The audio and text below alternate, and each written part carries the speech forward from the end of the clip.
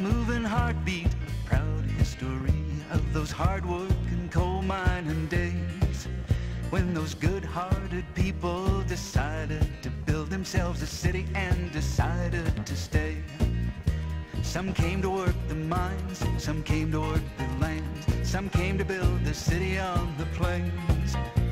And many different hands together shaped this land, and they gave you a name they used again.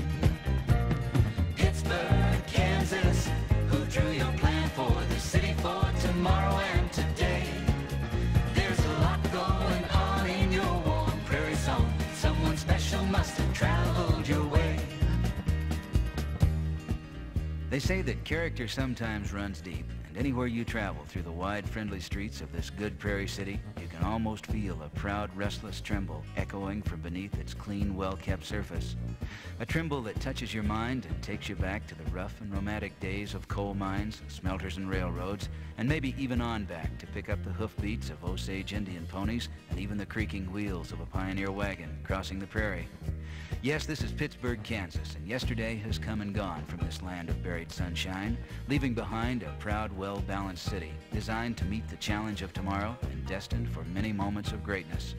A city born from a promoter's plan and shaped by the hands of the hard-working immigrant families who took the time to build a dream into a lasting reality. It all happened fast, but good things sometimes come that way, and the momentum is still alive and growing stronger every day as it weaves its magical thread, binding together the dynamics of homegrown industry, the beauty of agriculture, a commitment to excellence in education, a vibrant marketplace for Southeast Kansas commerce, a dedication to good government and good health care, and an honored respect for family ties and religious traditions.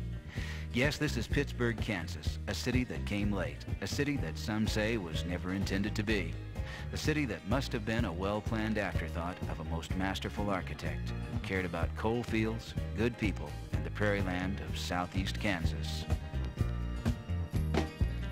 Buried sunshine and railroads live on in your dreams, and your bloodlines carry opportunity.